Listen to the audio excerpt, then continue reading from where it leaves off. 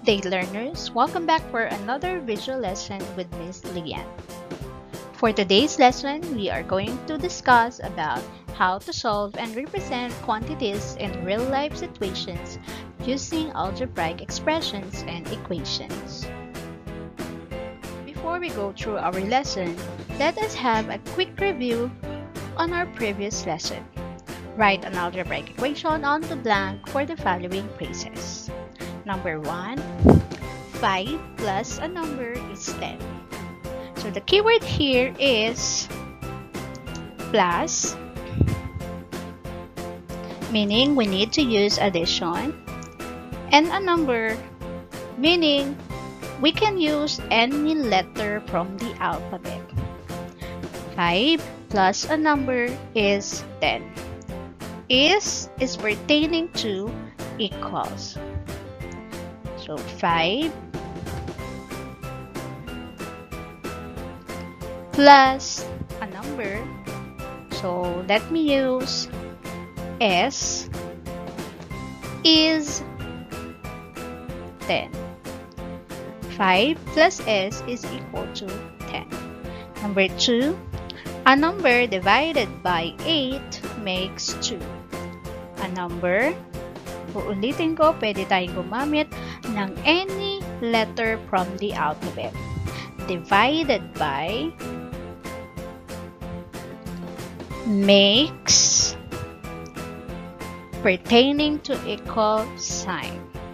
So a number X divided by 8 is equal to 2. Or we can also write this using fraction bar. X over 8 is equal to 2. Number 3, tries of a number will be 30. A number, then tries, meaning 3, will be pertaining to equal. Tries of a number, ibig sabihin this is multiplication. Tries of a number, so y is equal to 30. Number 4, the difference of 25 and a number is equal to 9. Difference, meaning we have to use subtraction.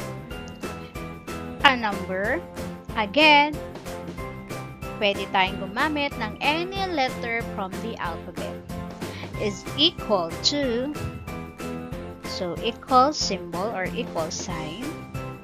So 25 minus a number, let's say m, is equal to 9. Number 5, twice of a number pertaining to multiplication, increased by pertaining to addition.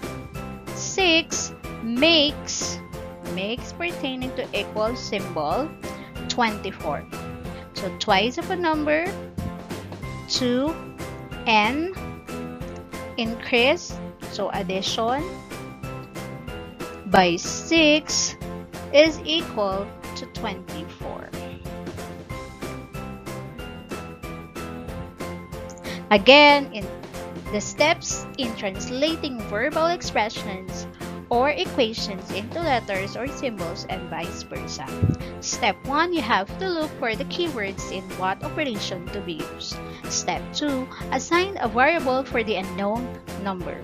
Step 3, arrange the variable, constant, and operation in proper order based on the given problem to form algebraic expression or equation.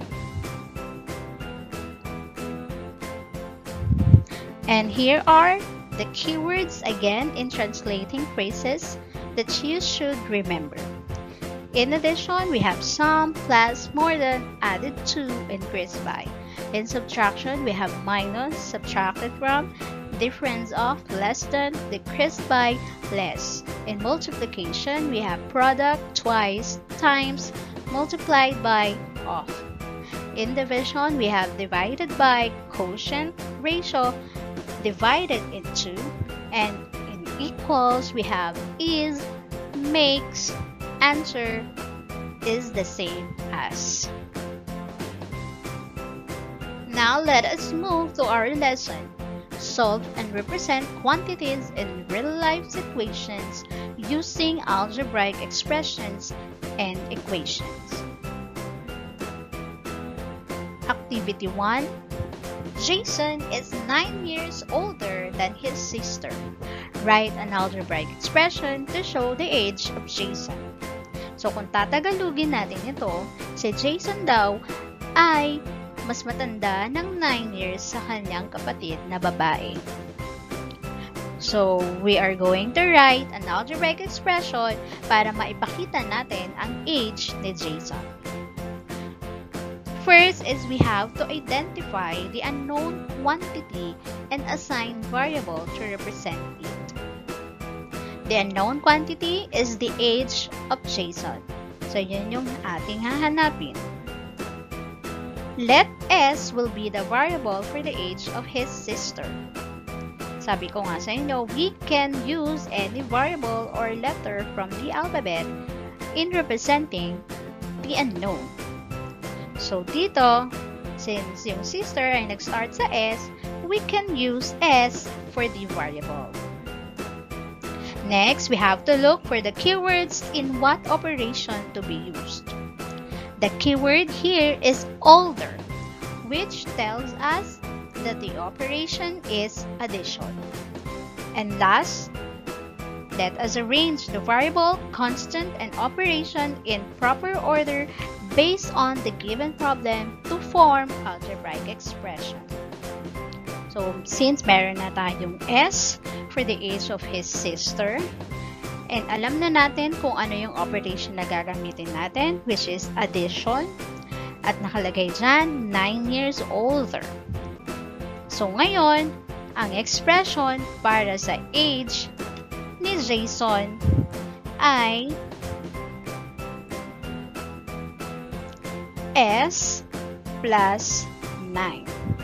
Ibig sabihin, edad ng kanyang kapatid na babae plus 9 years, that will be the age of Jason.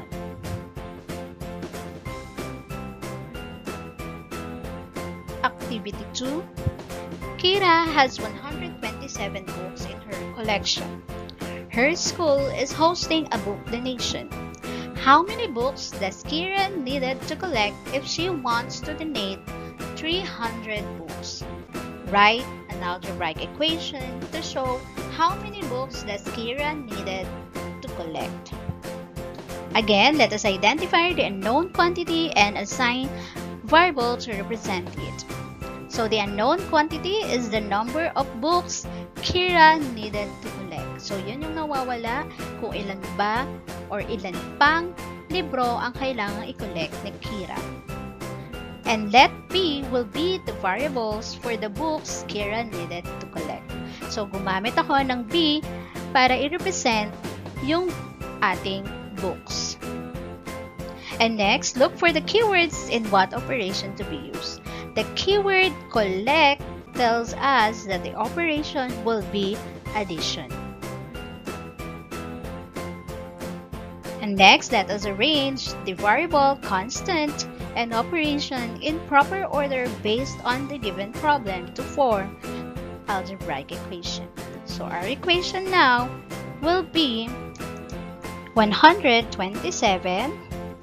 plus ilan ba yung kailangan i-collect ni Kira, which is B, is equal to, para makabuo daw ng 300. So in equation, we can solve for this unknown variable. So pwede nating alamin kung ilang ba yung total na kailangan pang kolektahin ni Kira. So to solve that, let us write B dito sa ating kaliwa or left side of the equation equals 300 So, ilipat natin or i-transpose natin si 127 papunta dito sa kanan. So, since dito ay positive siya, pag nilipat natin siya dito sa kanan, magiging siyang negative. So, magiging minus 127. Uulitin ko sa equation, we have two sides of the equation. The left side and the right side. So, dito ang left side natin ay 127 plus b. Ang ating right side ay 300. Once na naglipad ka sa kabilang side ng equation, maiiba na rin ang kanyang sign. So, now let us find the unknown books. So, 300 minus 127 is equal to 73. So, ang kailangan pang kolektahin ni Kira ay 73 books. Learners, take note of this. The purpose of solving an algebraic expression in an equation is to find the unknown variable.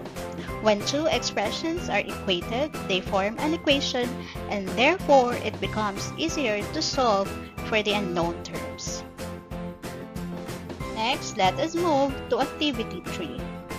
Renz and Kim receive packages containing books. Renz receives 5 packages that contains 12 books in each box. On the other hand, Kim receives 6 packages. How many books does each box contain in Kim's package if they receive the equal number of books?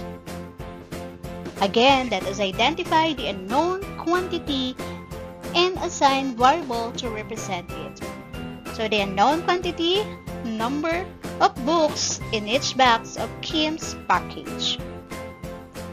And next, let K is the variable for Kim's book. So ang nawawala dito at ang hahanapin natin ay kung ilang libro ba ang nasa box or bawat box ng kay Kim's na package. And next, let us look for the keywords in what operation to be used. So the keyword in each, which tell us the operation, is multiplication. The keyword have the equal number tells us that we will use equal sign. Now, let us write the equation. So, since ang given natin dito ay si Renz ay naka-receive ng 5 packages na may 12 books in each box. So, i-multiply lang natin yon. So, 5 times 12.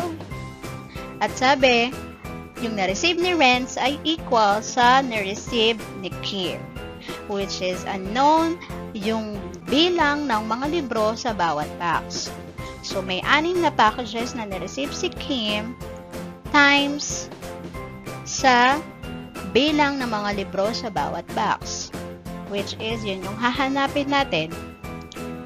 So, gumamit ako ng shaded circle para i-represent yung multiplication na operation.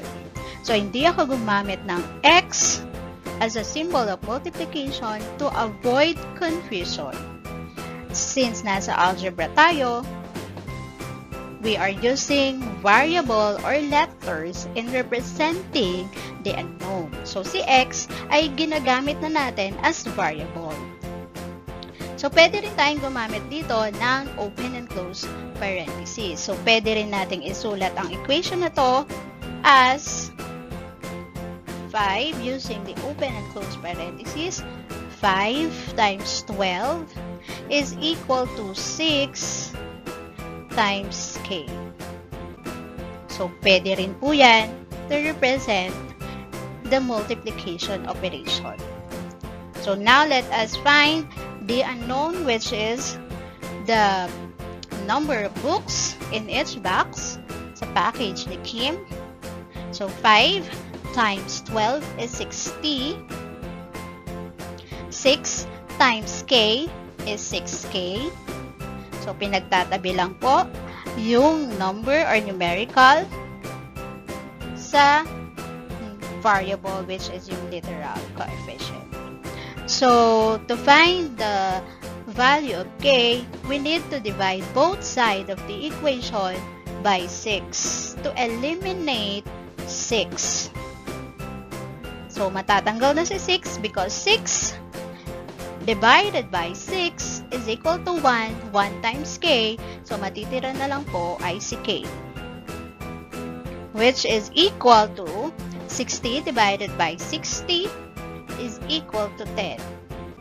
Meaning, there are 10 books in each box na na-receive ni Kim na 6 na packages.